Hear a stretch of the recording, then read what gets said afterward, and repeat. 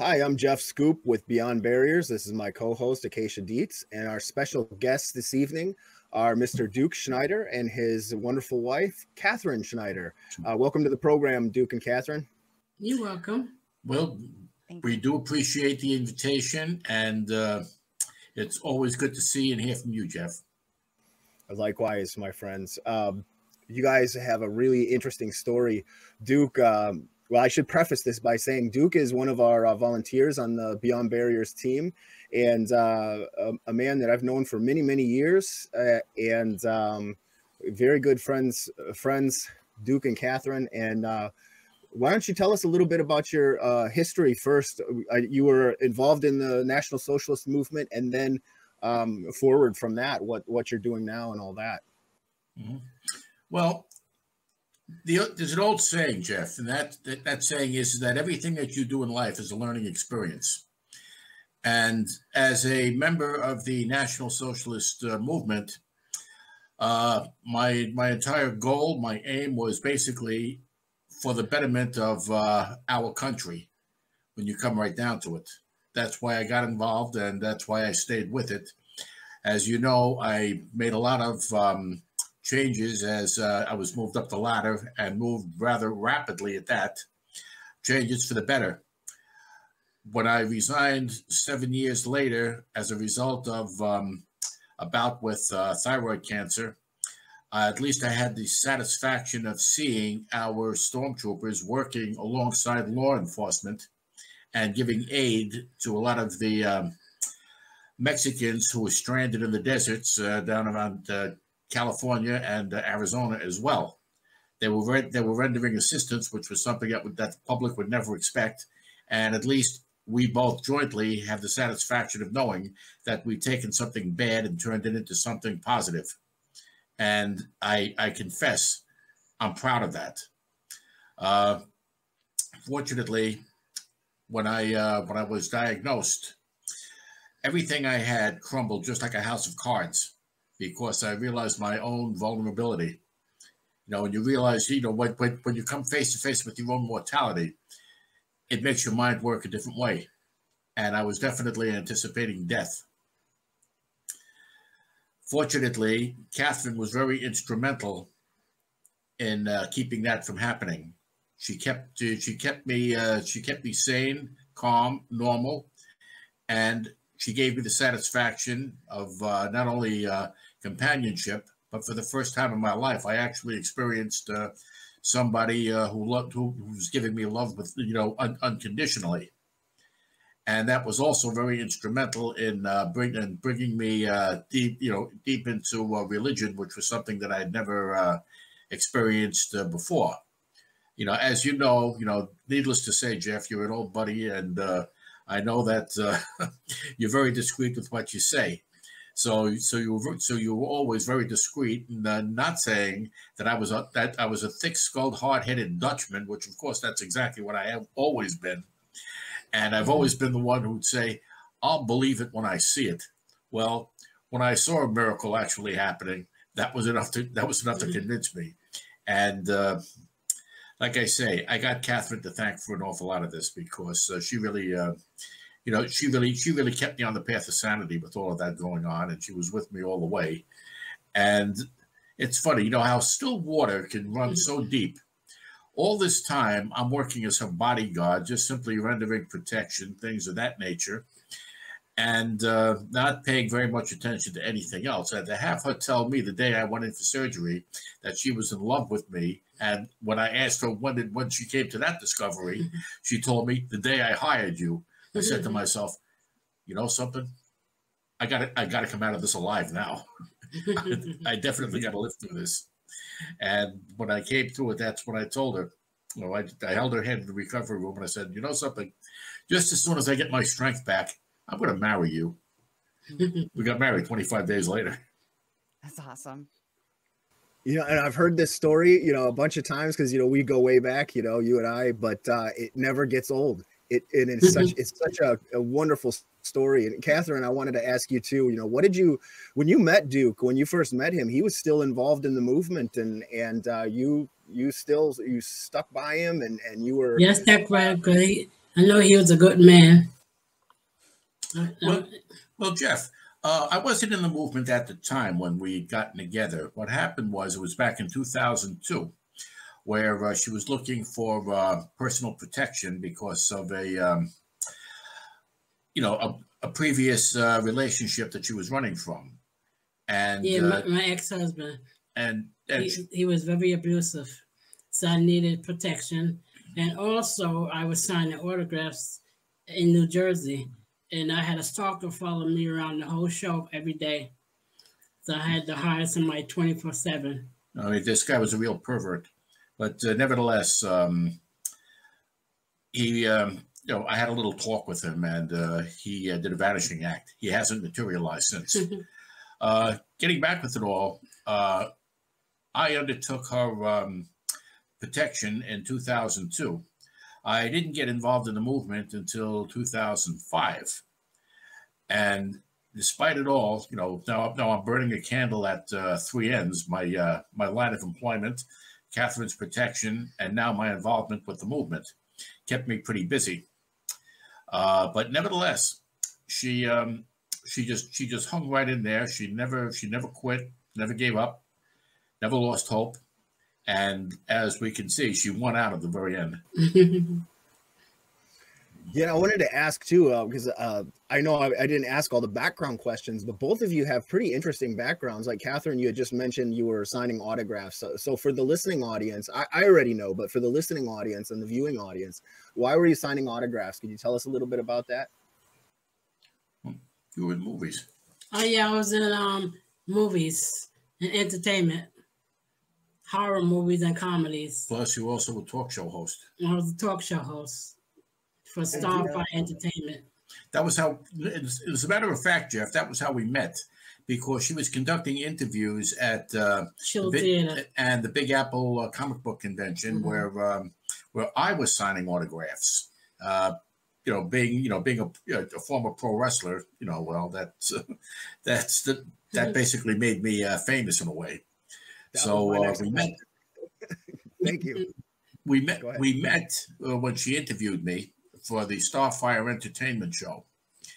And it was sometime later that she asked me if she could hire me for personal protection. I've been a bodyguard many times, Jeff, many times. I've got 20 years in law enforcement, retired with full decorations, never a disciplinary charge, never any type of anything questionable about my history as a lawman. And I've been involved in armed private security ever since. And it's a good way to make a living if you work for a good company. And I've just about done every phase of private protection. So being a bodyguard to a woman who's involved in entertainment definitely came as it was a second nature, basically. Most guys, well, as long as they know what side of the line they belong on, and they don't step over their bounds, and they remain with a professional demeanor, there wouldn't be any problem. Catherine, I have to confess, she was trying to throw a wrench into that china closet, because she was doing everything she could to be extremely nice to me, and all I was doing was being extremely professional with her. And when I joined the movement, I had to be even more professional, because we had guidelines that we had to follow. We had a protocol. So I did my job thoroughly, but nevertheless, I also knew what side of the barrier I belonged on. In 2012, when they diagnosed me with thyroid cancer, that was it. There were no barriers. The walls just collapsed. And I almost collapsed right along with it, because I got to confess, Jeff, you know me. You know what we've been through. Bordentown, LA, when your life was threatened, things of that nature. Back in our Washington, D.C. rally, again, where your life was threatened, it didn't faze me to be your shield. Dying by violence never frightened me at all. But when they said cancer, I found out that through everything I'd been through, I was nothing but a coward after all, because it was the most frightening experience I ever had. And yes, it did in fact turn my life around. Wow. It looks like it turned your life around for the better, though. You made some big changes, met an incredible woman in the process, and it's amazing. And I want to bring something else up too that I think people will find interesting. I don't think we explained it clearly, but Duke was the chief of security in the National Socialist Movement. So that security background was put to use by the organization back in those days as well. But there's another thing that from our history, our past history, that I wanted to bring up that I think is really interesting for a lot of people. When you were still involved in the movement, you had I'll let you explain it because you explained it better, but I remember you talking about it when we were in St. Louis in, I think it was 2009, about what the bone marrow issue. Do you remember that? I certainly do. I mean, every time I touch my sternum, I remember it. Okay, basically, what that all came right down to was a situation with a single mother. She had an 11-year-old son who was diagnosed with leukemia, and he went from a very healthy boy to a very sickly boy to a very sick boy. And they ran a bunch of tests, and needless to say, they found that the youngster needed a bone marrow transplant. It came as a big surprise when I got a telephone call from the hospital asking me that if I was interested in being tested for this particular thing, if I was interested in being a bone marrow donor. And originally I was not, but then I asked, well, what does this concern? This concerns a young man between age 10 and 11. I said, okay, let's talk. What are we talking about here? So they said, well, your blood match is perfect, but we have to test other factors to see if you're compatible. And needless to say, I turned out to be compatible. I was very happy to find out sometime later that the bone marrow transplant was not just simply successful, but the very last I heard back at the time, his leukemia went into a complete remission. And that was a very rewarding feeling. I remember when you went through all that, and you had said at the time that it was the most painful experience as far as physical pain that you've ever had. And I knew somebody else that had went through something like that, and they said the same thing. They said there's nothing they could think of that was more painful. So that act of kindness, that compassion, that showing that humanity, that was something I still remember from that specific meeting when you were talking about it in front of the crowd there about what you were doing, and it blew me away then. It still blows me away to this day, because a lot of people wouldn't do that, especially for somebody that was a complete stranger. It just shows the type of character I think that you have, and you're just an incredible human being. Mm-hmm. Well, basically, Jeff, I have to explain that going through what I went through as a child, as an adolescent, even as a young adult, I know what it's like to be caught in a bind, to be in a real mess and have nobody to reach out to, nobody to listen to you, nobody to help you, things of that nature. I know what it was all about to be all alone, especially as a child. And from that point forward, I could not turn my back on a stray dog or a stray cat when you come right down to it if it needed help. And needless to say, if a child needs help, especially a child, unfortunately, I never could be one to say no. I'm pretty much like that with adults also, except that the difference between the way I was then and the way I am now is that whenever I have to, when I'm compelled to help somebody out who's really bit down on their luck, it gives me a lump in my throat and a teary eye, because I know what that feeling is all about. I know just how bad it hurts. I know the fear of it. And I might be a physically tough guy, but I know what it's like to be afraid. Believe me, I'm not exactly unacquainted with fear, because I went through an awful lot of abuse as a young kid, and these things just don't leave.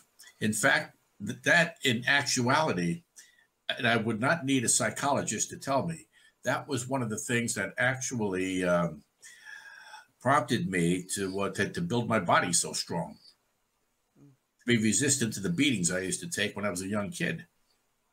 And to this very day, I still have that trauma. When I say I still have that trauma, even Catherine asks me from time to time, why am I still training the way I do? Why am I still pumping that heavy iron? Why am I doing all these different things like I'm still in competition? The fact is, if I don't keep my body strong, I don't feel safe. It's as simple as that. I just simply do not feel unprotected. I feel like I'm going into a battle without armor. And my physical fitness contributes to my sense of security. And despite it all, I was never a bully. I never pushed anybody around. I never took advantage of anyone. In fact, I'll tell you something. I can't stand anyone with a bullying nature. Really, the only thing I want to do is just land him a right cross because of all I've had to endure. Yes, I do have a very protective streak. Definitely. I admit it. Because he gives them the eye, this look like somebody comes too close to me that's not supposed to be near me, and he said, "Don't even think about it." Well, with his eyes. Well, look at it this way. That's the only advantage that I have in most cases is having a face that you would expect to see on an Indian's totem pole. Because sometimes I get the screaming fans and the fans that are frightening. So I tell Duke, I said, that person, I have a sixth sense. I don't like the way he's looking at me. So I grab him, Oh, yeah. So they didn't call him the pit bull for nothing, is what you're saying. No. Well, Jeff, I could tell you stories about that. In fact, it wasn't me that gave me that name. It was a doctor from the New York State Athletic Commission, basically, who gave me that nickname. Because we had basically, just tell you very quickly. Now I got this big overgrown jerk. He pulled a chain out of his coveralls during a match, and he hauled off and hit me right in the face with it, and he broke my nose. So I pulled a chain out of his hand and I pushed him into the corner, and I worked him over like a speed bag. When they got into the locker room, the commission doctor looks at him and he says, "It looks like a pit bull tore into him." And the promoter comes in over there. He says, "Yeah." He says, "You're right, Doc. That's pretty much what it was. It was a pit bull." That's what I've been calling me ever since. Go ahead. I tell most people they call me the pit bull because I can't afford to eat anything other than dog biscuits. Oh, no. Come on. No, I think Catherine takes pretty good care of you. So. She takes excellent care of me. Believe me, she takes excellent care of me. She's a great cook. She's very, she's very health conscious. I can't say enough about it. She's never cooked me a bad meal, and they're all healthy. See? Can't beat that. Can't beat that. I don't even try. I do have a quick question for Catherine, actually. Okay. Now, obviously, when you first met Duke and everything, he was your bodyguard and all of that. Now, when he was in the movement, you were aware that he was in the movement. Is that correct? Yes. Yes. And yet, you still showed him kindness, and you still fell in love with him. Definitely. And I believe I remember you talking about either when we talked before or another time, but how when he would go on the trips for the movement and for the NSM, you would pray for him and pray for him. Yes, I did. Can you tell us I prayed for him that that nothing happens to him. And Jeff Scoop, too. I had him in my mind also. To protect both of them. See, that is incredible to me because here you are, praying for two individuals that, espouse another ideology that doesn't like other races other than, their own. And here you are, you had enough compassion and empathy to care about these people. Definitely. And that speaks wonders to me. That's the way I am. That is awesome. Now, when Even you when found out Jeff about Scoop that, was making speeches, I still rooted for him. I said, he's going to be okay. So bring him home, too. right? Yeah. That's amazing. Only one time, there was only one time that she had asked me about Jeff back when I was his chief of security. And I told her, I said, well, look, you see what you see on TV, you're seeing what you're seeing on these DVDs, okay, and you're listening to them speak. But I also want you to know something else. You're talking about a family man here. You're talking about a man who loves his children. You're talking about a man who basically reads them bedtime stories before they go to sleep. You're talking about a guy who basically puts all his basic responsibilities ahead of everything, including political matters. He's an educated man. He's a very well-spoken man. And he happens to be very good company also. And I don't say this simply because I'm his bodyguard. I say this because in a short space of time, I got to know him, and I got to know him very well. And that's when she started putting two and two together and coming up with four. And she saw that despite everything, there's an awful lot of goodness over here in in this guy. And that's why he's down to earth, kind-hearted person. You can tell by looking at him. He's down to earth with everybody. You can't help but love him.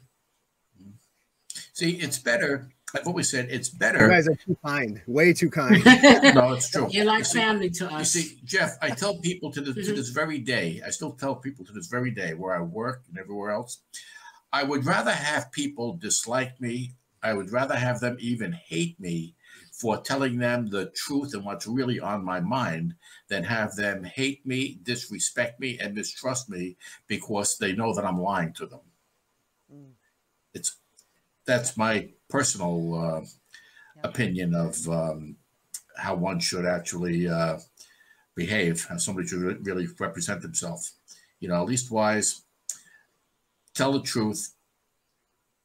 Don't tell any lies. And I tell this to everybody. You may not like what I tell you, but I'm not going to lie to you. It's just that simple. They may hate you, but oddly enough, they'll still respect and trust you because they know that there's no deception in you.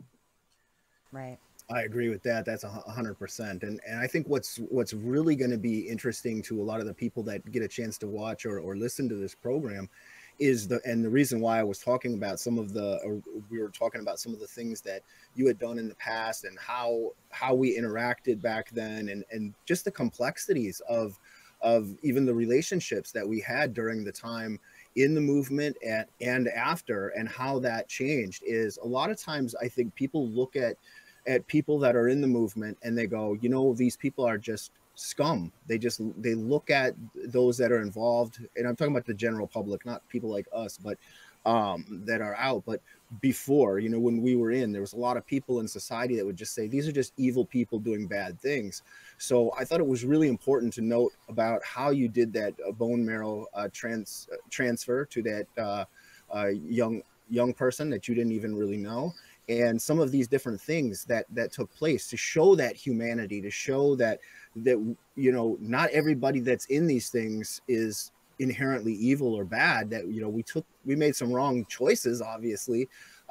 We could have done other things, but that there's more complexities to this, to kind of show that humanity. And it was the love of your current wife too that helped you to see the humanity of others beyond our trapped circle or our trapped behind the barriers, basically. So I think, if you have any thoughts on that. Well, like I say, every experience in life is a very serious learning experience. I really didn't get to learn all that I had until I completed 20 years with the correction department. When I joined the department, it's true, I did take note of the fact that the majority of inmates are minority, and the smallest percentage are Caucasian. So, of course, that basically mark regarding minorities. But by the same token, the majority of good officers that I worked with were also of a minority nature. So I can't say that crime is in their genes, because it really isn't. It's all a part of the environment that they've come from, their upbringing, things of that nature. Doesn't have anything to do with their color, religion, background, or anything like that. It simply has to do with the environment that they're reared in. I've seen a lot of negative characters who were Caucasian too, and some of them were worse than because automatically, because I was a white officer, they expected me to take sides with them against everybody else. And they were rather upset when I told them, I said, hey, listen, doesn't matter the slightest where you come from, what your color is, or what your history is. You're on that side of the gate, and I'm on this side of the gate. You're wearing a uniform. Get used to it. You're an inmate, and I'm an officer. So don't try to pull that white brother nonsense on me. When I joined the movement, it didn't really have altogether as much to do with hate as it had to do with my resentment for a double standard that our judicial system has put together, and they have in practice. See, it had a lot to do with my frustrations as an officer, seeing all the injustice that was going on. Basically, why is it that they have more of a concern for these criminals than they do for the victims? Why is it that there's no assistance granted to the victims? And in the meantime, once someone gets arrested for a Class A felony, they automatically get a free of charge lawyer for him to defend him. These were some of the things that really bothered me, and these were some of the things that I really wanted to see a change to. In addition, illegal aliens from every country, not just Mexico, but everywhere here, getting jobs that are being denied our regular unionized employees. Basically, what does it come right down to? Dollars and cents. When you can pay an illegal foreigner popcorn wages over a $35 to $40 an hour wage to a plumber, a mason, a steel worker, a carpenter, well, why not pay the illegal guy? Because you're going to be paying him a heck of a lot less, and you're going to be saving a fortune in the process through embezzlement, of course. So basically what you're saying is that your trajectory into the movement had more to do with the politics rather than anything to do with race. That's what I'm hearing? Precisely. I confess that, and it's something from time to time that I know definitely showed through during meetings, talks, things of that nature. But like I say, I could resent a chronic felony offender who's my own color than hold contempt for a black man who's supporting his family, going to church every Sunday, loves his wife, loves his family, staying out of trouble, and just can't seem to get out of a bad environment. I'd have more respect for that black man than I do for that white criminal. And God knows there are plenty of them. What advice would you guys have? Either one of you could take this question, but what advice would you have for other people that are, as you know, with Beyond Barriers, there's a lot of people that reach out to us. Some of them are on the fence in the movement, and they're kind of trying to make decisions on should they stay, should they leave. What advice would you have for anybody that's working right now, struggling, trying to change their life, or that has left and they're thinking about maybe looking back at the movement? You know, they're still on the fence about different things, and you know, what advice would you have for those kind of people? Like how has obviously your life has changed a lot, but what advice would you have for them? Either of you. Well, you see, this is a very difficult matter because we've all been through it at one point in time or another. Anyone who has any kind of a profound interest in getting involved or getting re-involved should first speak to someone who has been involved and has left, like yourself, me, a few other people who we've talked about. Speak with them and get it directly from them, and they'll give you every reason why not to. You may give one good reason why you should. They can give 10 reasons as to why you should not, and they'll compound those reasons. You see, if I was an alcoholic, which thank God I've never been, I wouldn't want to go to some academically taught, classroom trained Poindexter who's never had a drop of alcohol lecturing me on what to do about my problem. I want to go directly to a recovered alcoholic who's been there and done that and who can show me the way because they've experienced it all. And it's much the same with, as I say, with anyone who's ever been involved in any type of a hate group, any form of white power movement, any neo-Nazi organization, anything like that, who've been there and have gotten out of their own choice, let that person speak with them, and they'll get much better direction.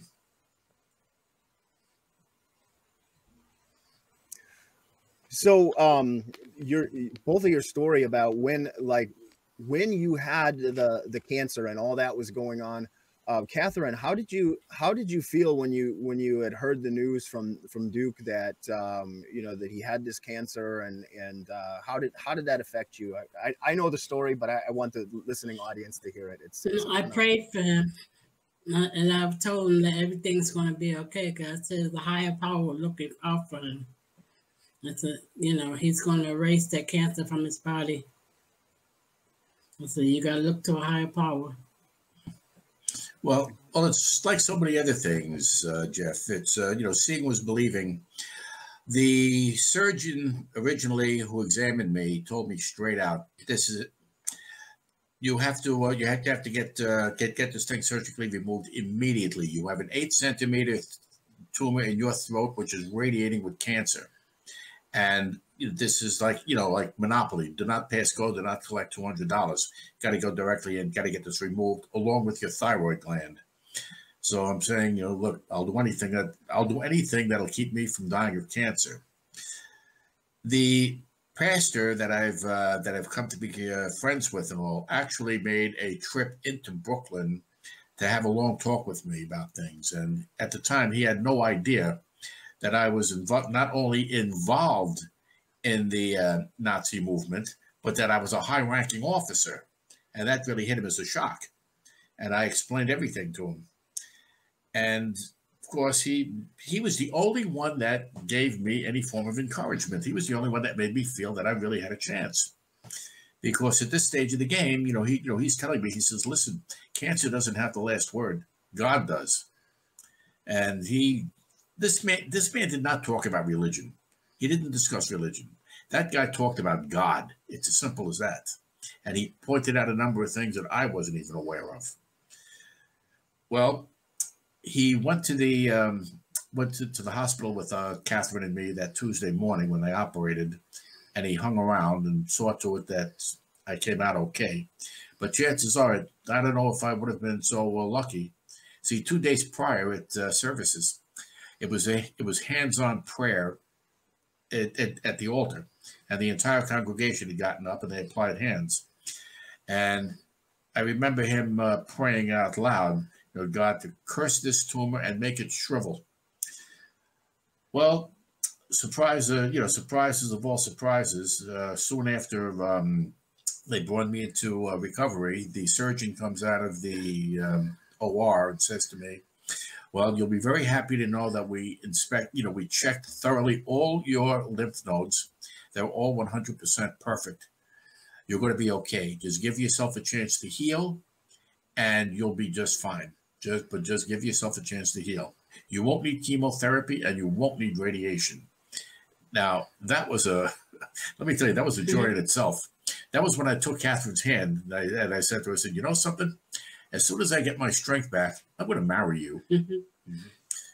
And she was just as happy as I was. That was after they kicked them out of the hospital. She stayed at the hospital all night long. She slept in my bed. And he was in the chair sleep. Well, he wasn't actually asleep. So everybody else in the recovery was asleep but him. So he got up with the drainage tubes in his neck like Frankenstein. He got up. And he's doing knee bends and exercising with the tubes. I said, my goodness. I can picture this. I can picture that happening. well, Jeff, you know me better than a lot of other people, and I got a little bit of a show-off streak in me. So of course, really? So the nurses even got fed up and disgusted, telling me to if you don't get back in bed, we're gonna sedate you. They got the doctor who was on that night to come up there and talk to me. And he says to me, he says, listen, Mr. Schneider, if you do not go to bed, we're going to have to sedate you. So I just told him in a very nice way, in a very gentlemanly way, I said, well, listen, doctor, if you're going to look to give me anything, it either better be a hero sandwich, a pizza, or a candy bar, because who's ever going to try to give it to me is only going to wind up eating it. Yeah. So, it's as simple as that. I said, please, I feel good. And I want to be left alone. It's like, well, where's the strength coming from? I said, well, there's only one way to find out. You got to ask Samson where he got his strength from. I said, I get mine from the same department store. He's carrying on. I said, your thyroid gland has been removed. Your throat is all stitched up. You're all wired up, with tubes and everything. Where's the strength coming from? I said, hey, don't look a gift horse in the mouth. I'm feeling good. Just let it all go with that. And the following day, they did, in fact, throw me out of the hospital. After he went looking for the doctor. The doctor was hiding from him. I told him, I want somebody to sign me out, and I want to go home. I feel good. I want to go home and have a steak, for crying out loud. So everybody was staring at him when he walked to the nursing station with his gown and everything on to confront the nurses from where the doctor's at. Now, the bottom line was, I figured the only way I'm going to get results in this hospital is by putting on a show. I'm going to do a little grandstanding. So I said to the nurse, I said, ma'am, listen, I'm not mad at you. You're not responsible for any of this nonsense. I want to get signed out. Now, I'm telling you, look, ma'am, they operated on my throat yesterday. I grant you that. It's clear. It's clear to see. But there's nothing wrong with these meat hooks. And if I have to go looking for that doctor, this hospital is going to have one more patient because he's going to wind up becoming his own client. I said, now, I want to go home. 2 minutes later, they got another doctor to sign me out. They packed my bags, walked me to the elevator, took me downstairs, and took me right to the front entrance. And I'm saying to myself, this is definitely my lucky day. So they don't want to see me again. We don't usually have so much excitement on this show and all these kind of heroics, but I can picture this in the hospital, the showman coming out and doing all these things. I can envision it. That's why I'm laughing even harder than I should be, probably. I got to try to make a copy of the comedy show that I did for cable when he was in it too. And he was dressed like a cop. So I was civilian, and the scene you see me walking with the cop, and he goes to the door. It's like I'm supposed to be escorting her home, but it turns out she's escorting me to the police station for she's there for my protection. Yeah. So he said, "Well, little lady, this is where you and I part company." He said, "Thanks for walking with me." And he looked out the door, looked both ways, and then slammed it. I said, "It's up to us citizens to protect our local police officers." Yeah. Well, unfortunately, that rule applies today. Right. Yeah. Yes. Most unfortunately, it doesn't. That does apply to that. But all in all, getting back to something, switching gears, being with Catherine at the time also taught me a lot of other things too. And I found it very difficult to believe until I became an eyewitness that there's still a lot of oppression taking place in this country regarding Black citizens. Because she was a single Black woman and her job wasn't even giving her medical coverage. She couldn't get proper medical attention. She was being taken advantage of.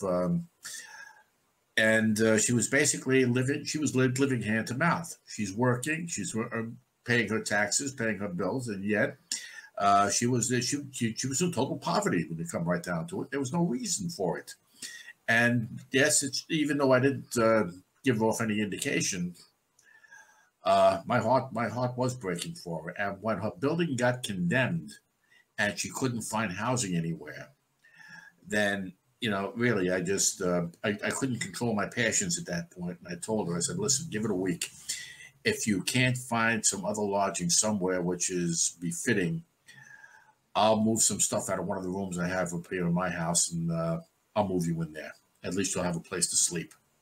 So that definitely, worked to an advantage. The day she moved in, from what I understand, I heard this from my daughter first, and this was another thing that really caught me like a kick in the throat. She comes in the house, sits down. She's so relaxed, being that she's in a house rather than a small room, and in a neighborhood where you don't hear gunshots. And she went to boil herself a cup of tea, and she fell asleep in the living room waiting for it.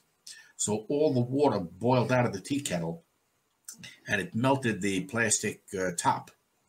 So she took notice of that. The first thing she tried to do was clean it up. And when she couldn't clean it up, she goes downstairs and knocks on my daughter's door and shows her the thing. And the kid says, well, that can be replaced. That's nothing.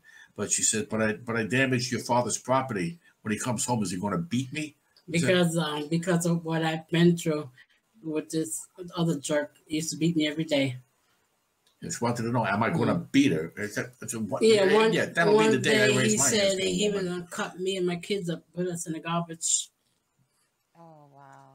Yeah, and like I told you, the day I cover, told you I'll cover your back. Mm-hmm. Remember? Oh, definitely. I told you point blank. I said, well, that's one thing you don't have to worry about again, because he will never put his hands on you again, no matter what. I know. I said, don't you worry about it. He'll have to raise his hands to me first. No. And if he does, that's when he'll find both his hands broken up to his shoulder blades. Got that right. Yeah, it would not be in his best interest to raise his hands. Oh, well. Not be in his best interest. That says a lot. And it shows, having been in abusive marriage and relationships myself, like I can totally understand, Catherine, like where you were coming from. You're like, Duke's told you that, he'll protect you and stuff, but that's still in the back of your mind because of what you've been through. And it's sad that that's how that is. But on a bright note, you know that you're with a man now that would never, ever do anything like that to you himself and would never allow that to happen to you, ever. And that's awesome. Well, that's really awesome. Well, Acacia, I was very gratified when I got an email from her oldest son when he found out that she and I gotten married. And he sent me an email and he told me, he says, at least he says, I'm very happy knowing that my mother is in safe hands. And then another one of her sons sent me one saying, thanks for loving our mother.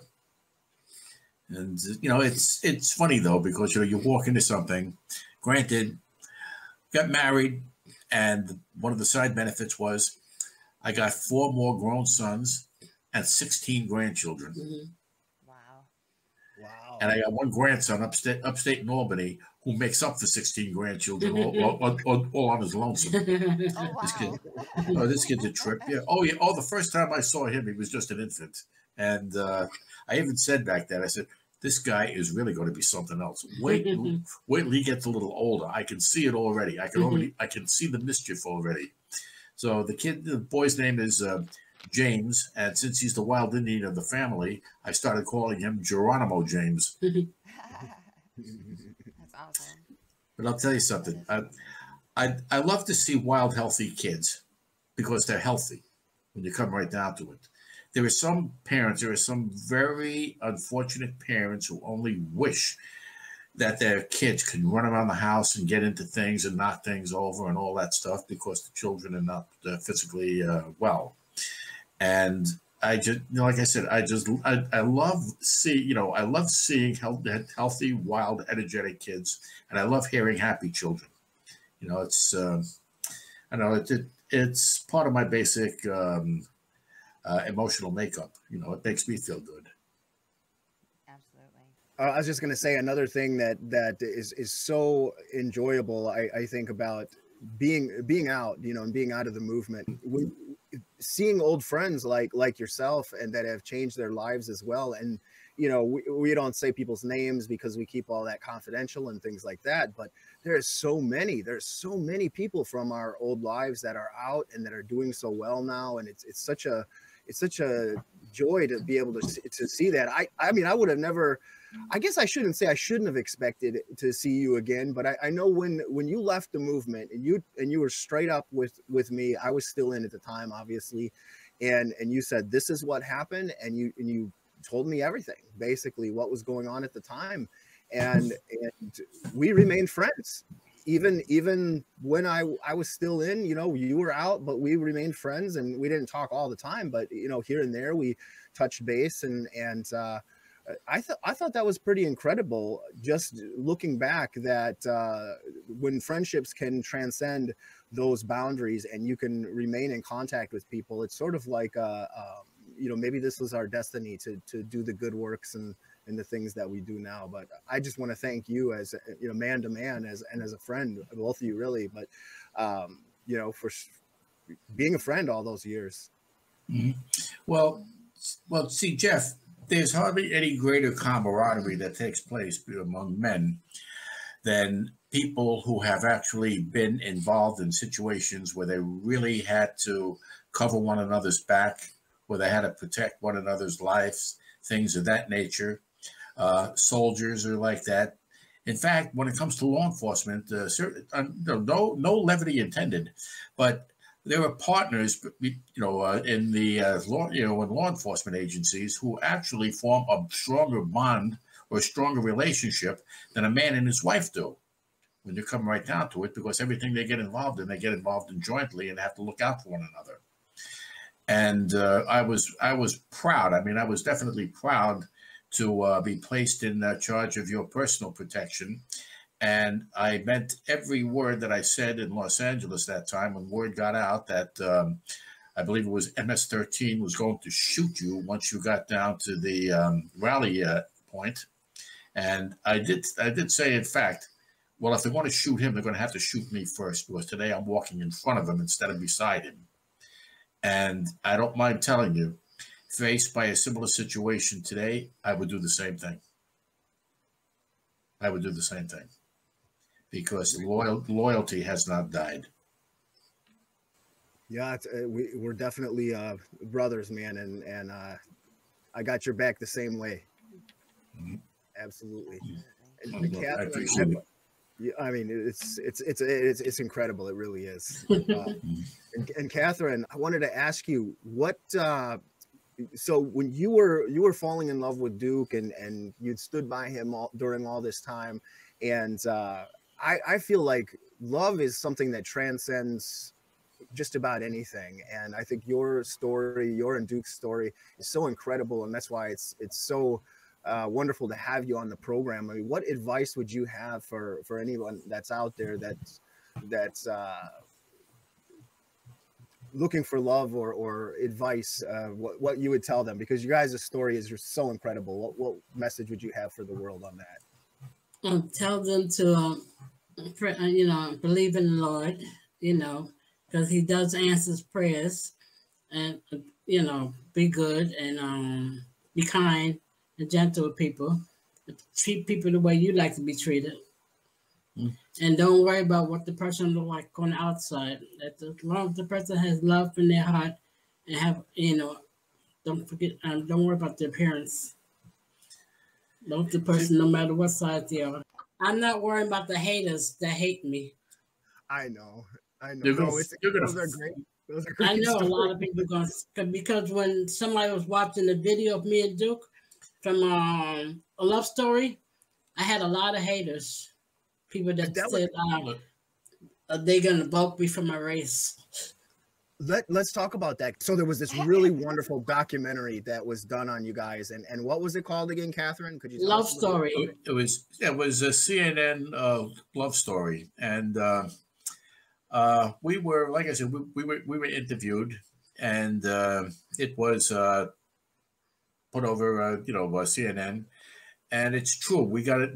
For every one positive remark that somebody said, there were 3 negative ones.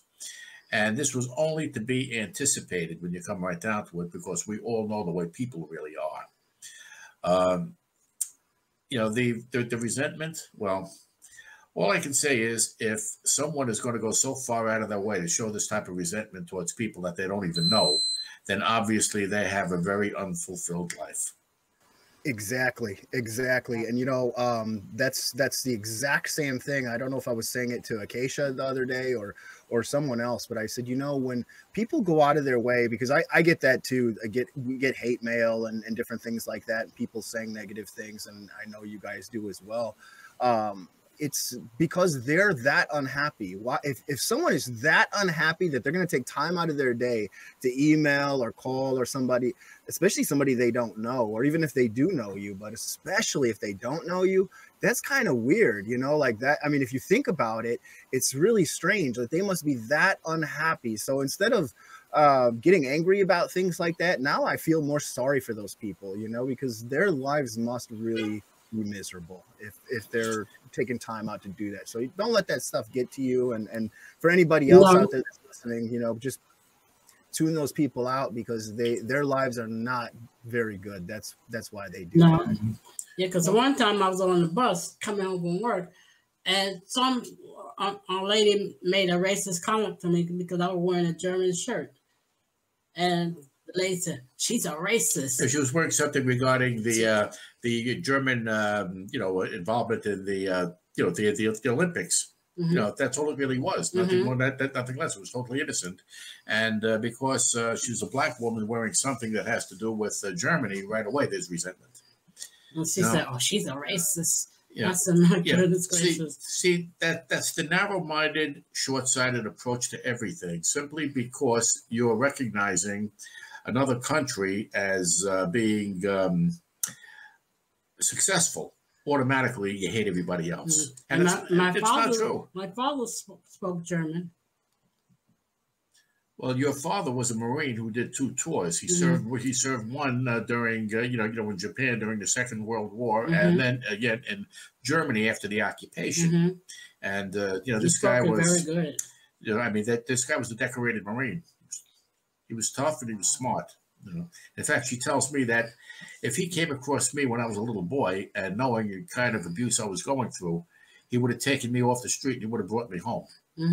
And I told her, I said, "Well, I'm sorry that I didn't meet your parents when I was a young kid, because chances are I might have avoided an awful lot of trouble if they did raise me." Because oddly, we grew up in the same neighborhood, but we never saw each other. Really? Wow. Yeah, he grew up in Brownsville.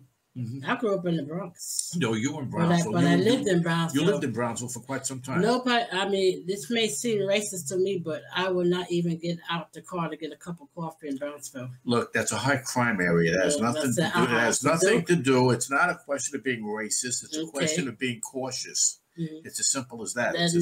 Those neighborhoods are terrible. That's all. It's a high crime neighborhood right now. I mean, I wouldn't even walk down the block over there without something happening. So really, you feeling the way you do, it's not so strange. The police even feel that way. Even police feel that way. They don't want to patrol that area. So don't feel so strange. It's not a racist thing. See, once again, talk about race relations and stuff.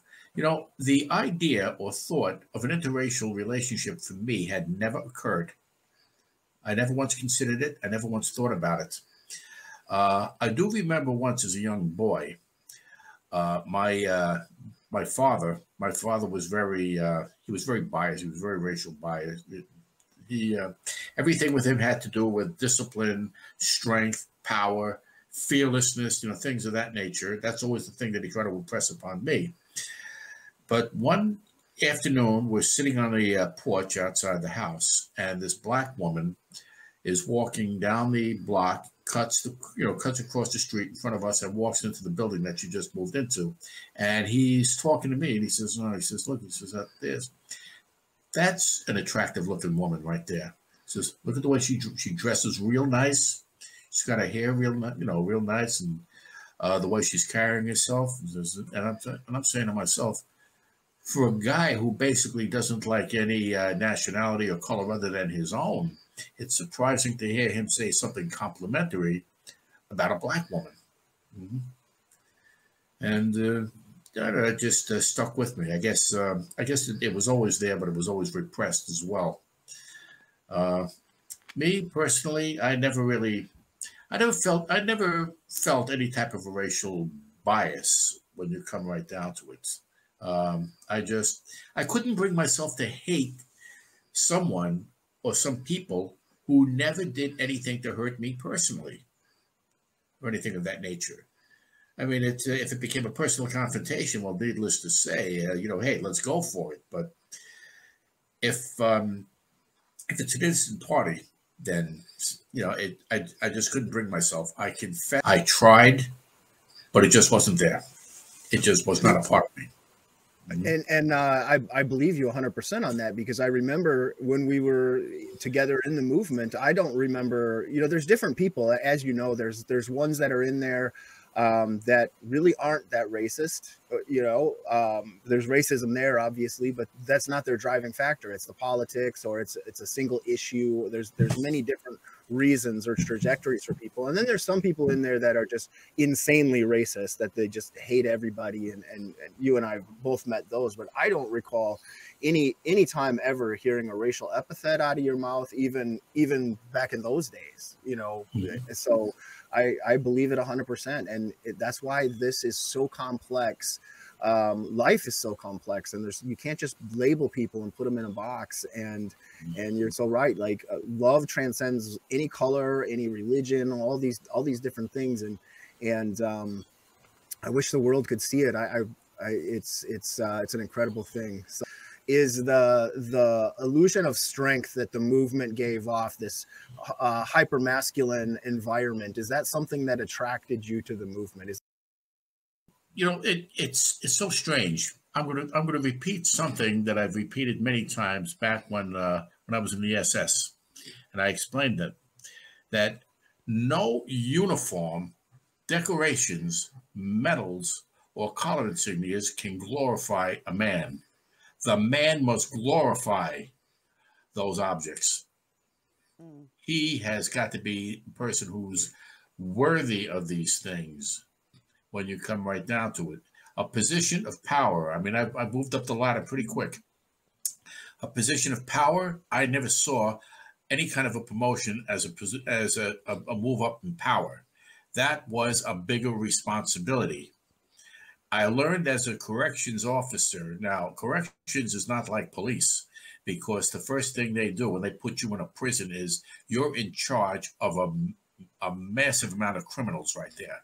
And they'll escape at any given opportunity, or they'll stab you in the throat at any given opportunity. And I had to deal with this environment for 20 years. And I learned dealing with criminals, regardless of who or what they are. You have got to, if you're 5'7", you better stand 6'7". You could be tough as nails, but you don't have to be mean. There's always a way of getting a point through without necessarily being mean. And I've proven my point over and over again. Being a man who's nowhere near 6 foot tall, I had to prove myself on my very first day on the job. And I've never raised my voice. I never used a 4-letter word. I've never made a threat. I never did anything like that. I didn't try to show myself up as a tough guy. But I did let them know, however, don't raise your hands. Just do not raise your hands, because it will not benefit you in any way. In fact, it may lead to your demise. So as an officer in charge of what I was in charge with in the NSM, once again, I'm dealing with manpower, but I'm dealing with manpower on a much different level. But it's still a question of delegating authority without necessarily being abusive. And I had never, under any circumstances, had abused anyone. In fact, as Jeff would recall, if there was anyone among us that had something on their mind, something bothering them, a critical issue or something, I was always a person who would take them aside and say, listen, I may not have a solution for you, but I'm willing to listen if you want to talk. And if you want to talk, you got my full attention. Okay? And if you want me to keep it in confidence, we're going to keep it in confidence. When we were in Missouri, I remember I was sitting in in the lounge area of the hotel speaking to a young female NSM member. And we sat there at the table talking for about 2 solid hours. And right away, the first impression was she just broke up with her fiance, who was a stormtrooper. And there we are talking. And everybody's of the opinion, it looks to me like Sergeant Schneider over there is going to look to move into this other guy's spot. They were very surprised to see this woman and her former fiance sitting at the breakfast table the next morning talking, because I was sitting there all that time trying to talk to her and convince her to reconcile with the fella and get re-involved. And I was very happy when it all worked out that way. People, they judge too much by appearance, and that was the first impression that they got. But that was definitely not my intention whatsoever. I was very happy, in fact, when everything worked out for the better. But like I say, that's pretty much the way I am. That's the way I've always been. Maybe I'm a frustrated social worker or guidance counselor or something. I really don't know. But if, like I say, somebody has an issue, I'm always willing to sit and listen to them. Predominantly, I imagine, because I never had anyone to listen to me. I was always alone. Wow. That's I mean, go ahead. Well, bad experiences sometimes can either make a person crazy, or it can push the pendulum in the opposite direction. And I mentioned once before, like my parents, let them both rest in peace. They didn't set an example of what to be as parents. They set an excellent example of what not to be as parents. And fortunately, very fortunately, I raised 3 good kids. Never got in trouble, never had a problem with drugs or alcohol or anything. And, then Catherine, God bless her, she became a single parent, and she raised 4 good, solid men, 4 good men, one of them being an ordained pastor. Can't say anything bad about that. Mm-hmm. You definitely can't say anything bad there. Mm-hmm. And it's strange, I'm approaching 71 years of age, and we are still, at my hand raised, we are still on our honeymoon. And we don't argue about nothing. No, we talk. We don't argue. We talk. We have discussions. No disagreements. We can have a disagreement here, but we talk about it. We do not argue about it.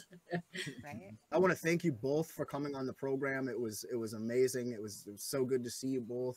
Is there anything that you guys have in closing that you'd like to close off? Anytime at all. We're very grateful for the opportunity to speak. We're very, very grateful in general, and believe me, I'm a guy that's got an awful lot to be grateful for.